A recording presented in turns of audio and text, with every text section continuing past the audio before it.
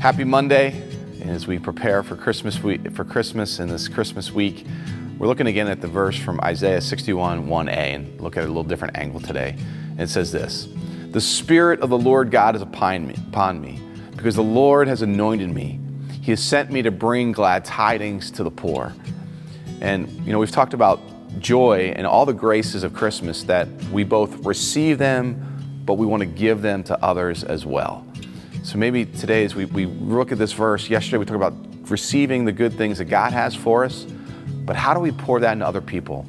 Who are the poor people in your life, whether that's materially poor or people who are just lacking they're lacking in an emotional way or spiritual way?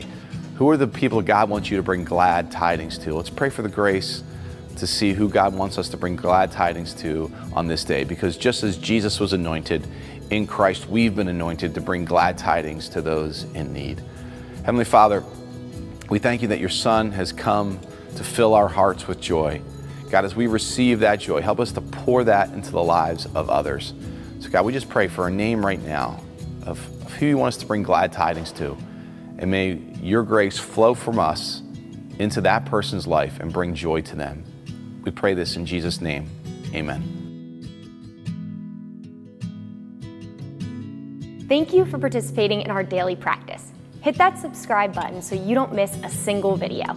You can be part of our mission to love God, love others, and make disciples by sharing this video. We're grateful you're part of this community.